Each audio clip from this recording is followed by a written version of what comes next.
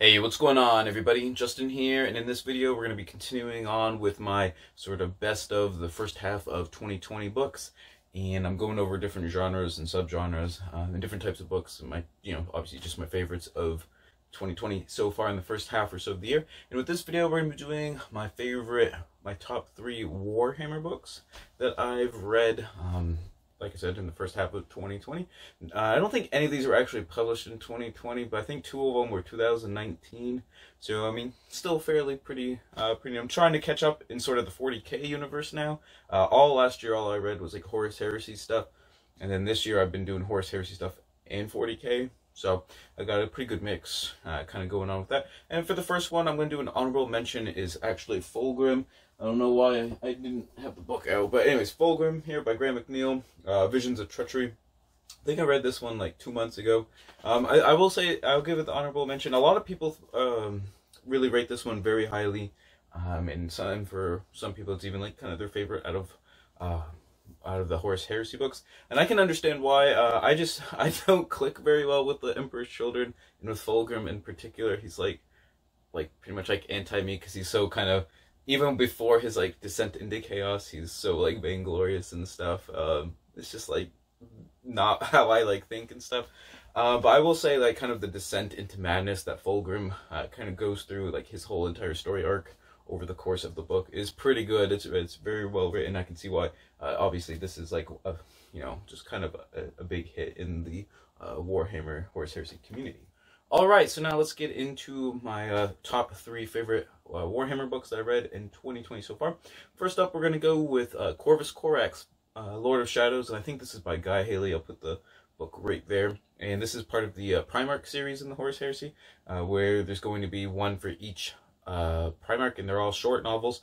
And a lot of them kind of deal with a little bit of background sketches or kind of flashbacks from the Primarch's like upbringing on the respective planets. I was a little disappointed in that this book didn't deal with much of Corax's sort of upbringing and insurgency on the planet Deliverance, as opposed to like some of the other ones I've read, such as Angron's on New Syria and Conrad's on Nostromo. There's kind of a lot of like kind of flashbacks and stuff you learn more about the Primarchs that way.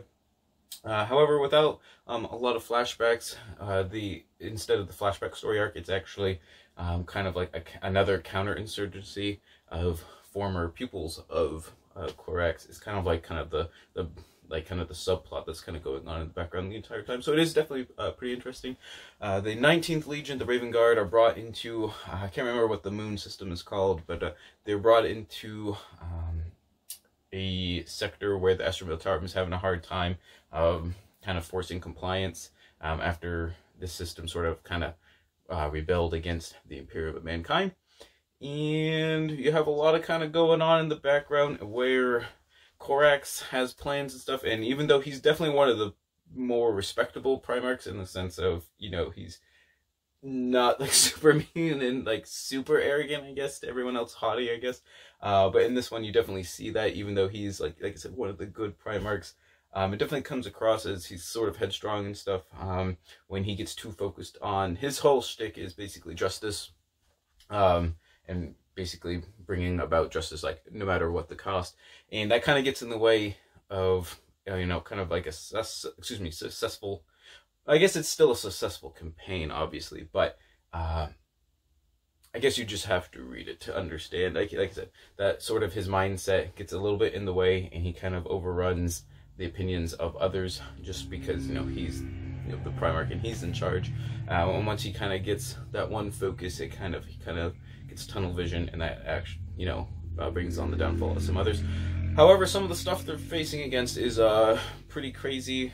I don't want to get into too many details and ruin this it's not a short story, I guess, short novel, I guess I should say. But yeah, the Raven Guard definitely have a tough time with it. And got a lot of action kind of going on, but you also have a lot of insurgency kind of subplots as well, and that kind of makes things interesting. So there is Corvus Corax in the Primarch series. Next up, we have Honorbound, a Severina Rain novel by Rachel Harrison. I was really looking forward to this one.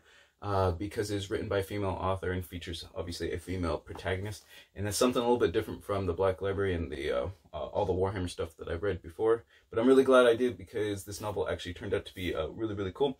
I really enjoy kind of the commissar stick. There's several different series dealing with commissars. There's Abram Gaunt from Gaunt's Ghost. I've read 2 of those books. Those are my first 40K books, and I really enjoyed them. Obviously, there's also Caiaphas Cain. I haven't read any of those, so I saw Severing Rain. I was like, yeah, that's pretty cool. I'm gonna pick this one up. And anyways, with this novel, we're dealing with the obviously Severing Rain is a commissar and attached to the Ontario Rifles, and the Ontario Rifles are a force in the Balestars Crusade. Now, the Balestars Crusade is a crusade that's been going against like these Psyker Xenos, which have like, if you don't know Psykers, it's kind of like telekinetic, telepathic sort of abilities and whatnot.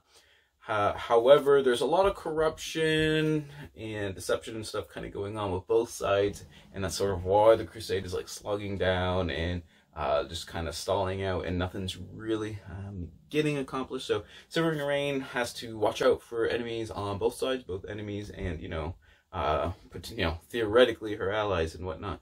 Just because, like I said, the corruption definitely runs deep, as she finds out early on. So yeah, it's kind of a cool like kind of subplot. There are obviously still a lot of like battles and whatnot. The Ontario Rifles are pretty cool. At first, I wasn't sure, what is going on there. Kind of looks like a Hellgas from that like video game series or whatever. But those are like the shock troopers from the Ontario Rifles, and they're pretty cool. They deal a lot with sort of stealth stuff as well, not just like heavy blasting and what have you. But anyways, like I said, she's got to watch out for both, her own forces and the enemy forces.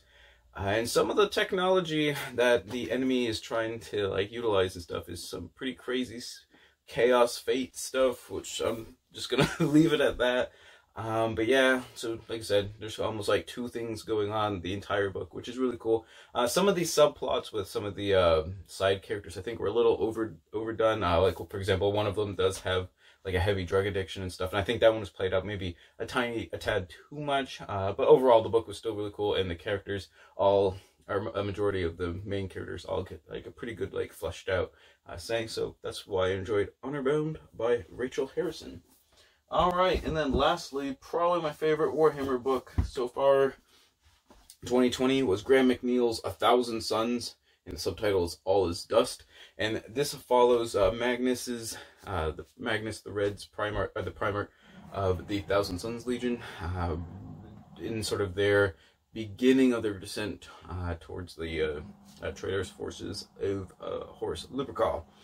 And what I partly really enjoy this book because Magnus is probably my favorite traitor Primarch. I mean, while he's not a traitor Primarch in this book, you can definitely see kind of, his whole like reasoning behind why he would actually end up joining Horus, even though at first he's pretty set against him.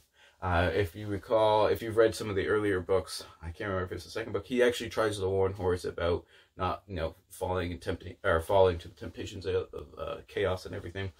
But yeah, like one of the major scenes of this book is the Council of Nicaea, which is kind of like a parallel to the Council of Nicaea that happened in like the 300s under the Emperor Constantine. And during this council, the Emperor of Mankind rules essentially that Psykers should not be used in the legions and by the Imperium of Man. And Magnus, and there's only like 2 other Primarchs that utilize Psykers, but Magnus by far and away has like whole like corps or whatever of his legion like kind of dedicated to like the psychic arts and whatever. And obviously he himself is like a master psyker, probably only subpar to the Emperor and like Malcador themselves. So anyways, once that like that edict is thrown down, it's kind of like really awkward for the 1,000 Suns and Magnus himself. And when Magnus tries to warn the Emperor of Mankind by using these abilities, and gets really punished for it by kind of like their rival legion, the Space Wolves, is kind of set against them. It just leads to a lot of bad blood, kind of all over the place, just thrown around. Obviously, his home city, or his home world of Prospero, is put under siege and everything. So like I said, you can easily see why Magnus was trying to, like, you know, he might have used bad quote unquote bad methods, but he really was trying to, like, you know, help the Emperor Mankind and like his fellow legions and stuff, to prevent, you know, the entire Horus Heresy from happening, and he still gets punished for it. So it's pretty easy, like I said, it's pretty easy to see why he would be jaded from all that and kind of just turn away. What I like about Magnus and the Thousand Sons, it's all about like the pursuit of knowledge and just like the thirst for wisdom and stuff. Pretty much no matter what the cost, like no matter where the knowledge comes from, they still want to just like try to do what they can to like understand it and utilize it in the best way possible.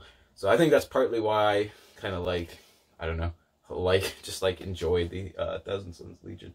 But like I said, this is probably up there, probably my either tied for first or my second favorite Horus Heresy book that I've read so far, about the dozen or so that I've read. So there you have it. Those are my three favorite Horus Heresy and Warhammer books that I've read so far in 2020. Let me know if you read Warhammer books, and if you do, what your favorite Warhammer book has been in the last year or two. I'm always looking for good recommendations. So I might plan reading out, like I said, starting out a few more new series, especially since I'm kind of getting into more of the some of the 40K stuff anyways now. But I hope you all enjoyed the video. I'll leave some links to some of my other Warhammer videos if you're here for just like the Warhammer stuff. I'll leave like a playlist or something up there for you to watch that. So thank you all. If you enjoyed the video, don't forget to like, comment, subscribe, all that good stuff. Plus check out the Instagram and Twitter and Etsy. All the plugs, essentially. But no matter what you're reading, whether you're reading Warhammer or something else, always remember, read victoriously.